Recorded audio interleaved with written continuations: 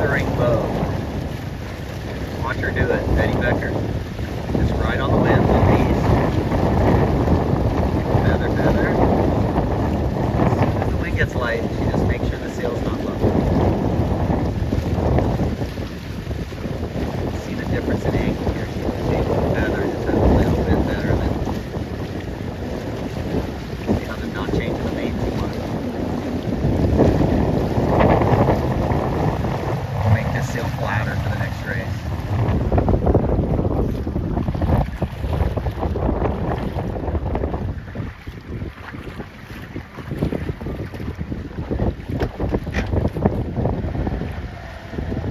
Two of the most veteran Sabot sailors right here, and you just see the main doesn't change much. If they get a big puff, they'll burp it just a little, and then they let the boat round up just a little.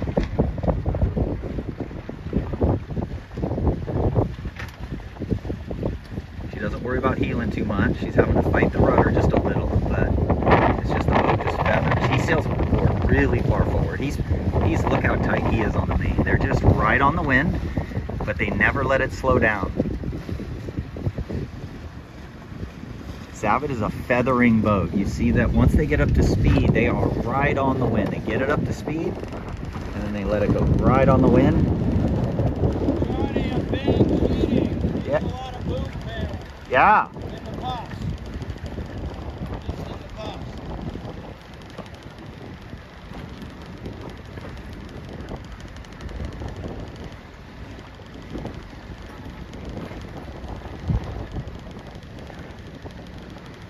One of the best Sabot sailors right there. Anytime they get slow, they look up at their sail. Just triple checking.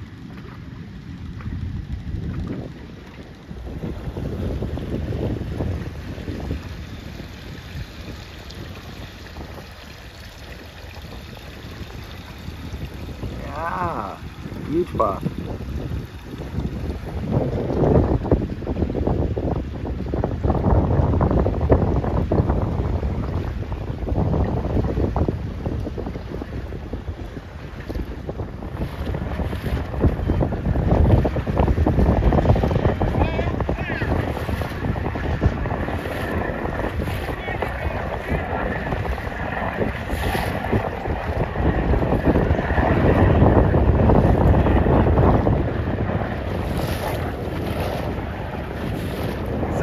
Start learning is looking at our lee board once in a while and seeing if it's stalling. Kylie's a little tight with that old 9429 sail.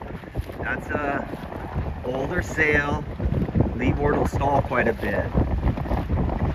She's doing what she thinks is right, which is trimming tighter because she's got a boat to leeward of her. And here we go again. See how you find your sweet spot on the main sheet. And then it's just a matter of using the rudder towards you a little bit and then let it climb up. It's gotten lighter since we started. That was about a 12 knot, 13 knot puff, and now it's back down to 9. It's a different wind angle. This is very good. She's tight right now. And then she plays her main sheet just a little.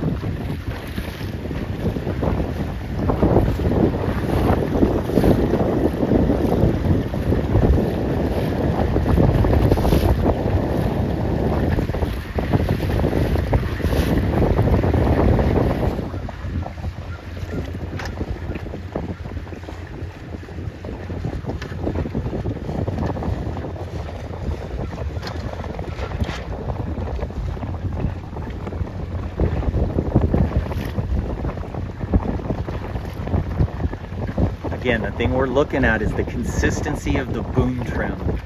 You're not seeing the booms going in and out a lot. You're seeing like 1, 2, 3 inch little adjustments.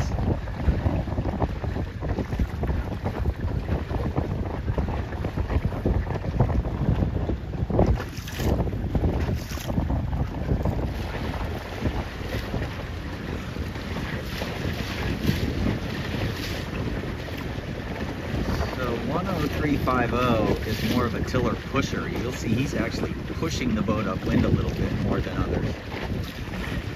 He's rarely pulling the tiller towards him too much, actually. And I think that's because his leeboard is so far forward. Oh, look at that. So, here's one of the best Sabot sailors we have. He's literally sailed these boats for like 70 years. And what did he do on the tack? He let go of the tiller. When I tell people to tack, you let go of the tiller. Wow, he really forces the bow up a lot. He just eased in that puff and then he pulls it right back in. He doesn't mind heeling a little bit. You're digging the leeward chine in at the same rate you're lifting the leeboard out, so it's really kind of a wash, actually. You can see how, again, the mainsail shape does not change much. That's one of the biggest differences between a good Sabot sailor or a good sailor and a bad sailor is bad sailors, their sails have all kinds of different shapes going on with the main sheet tension.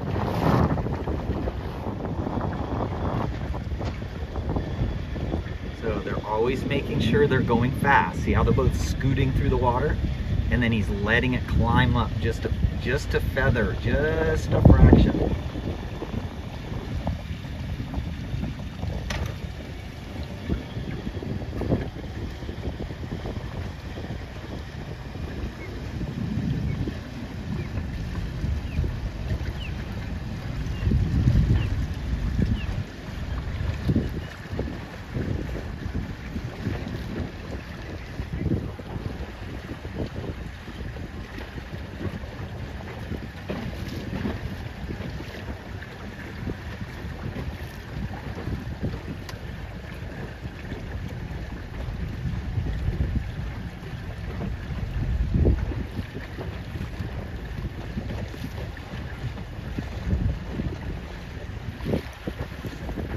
See the tiny tiller movements.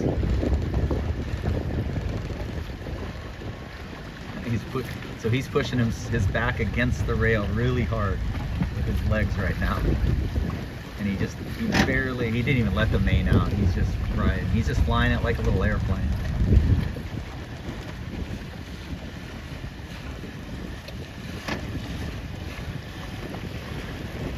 She's probably 50 pounds lighter than him, so she's on the rail, sailing exactly the same way, just barely pulling the tiller towards her when the sail lifts.